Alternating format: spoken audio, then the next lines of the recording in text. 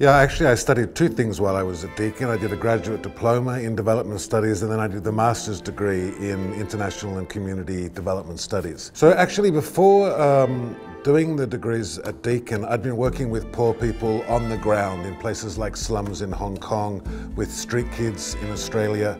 And then I wanted to begin working more globally, and so I used the degree at Deakin as a launching pad for that. So what I've done since then is basically I've participated in some way, in almost every disaster, conflict, war, epidemic that's broken out across the world for, I think, more than 25 years now. Why am I passionate about it? I think most people feel like they're passengers in the news. So most people sit there and they look at the news, they look at all these dreadful things that they see happening around the world, and you sit there and you feel kind of powerless. You feel like, what can I do about it? For me, it's entirely different. When we see things happening, when we see things unfolding, we can actually do something about it.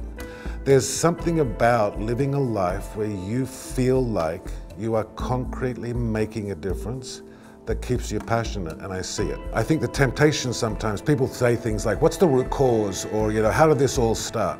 And I learned at Deakin that there's no such thing as any of those things. As you study this kind of work, as you study the impact of development, as you study and you look at it through an economic lens or an international political lens, or you look at it through an anthropological lens, you realize these are all sort of reinforcing issues that are all coming to bear on a particular place and creating something.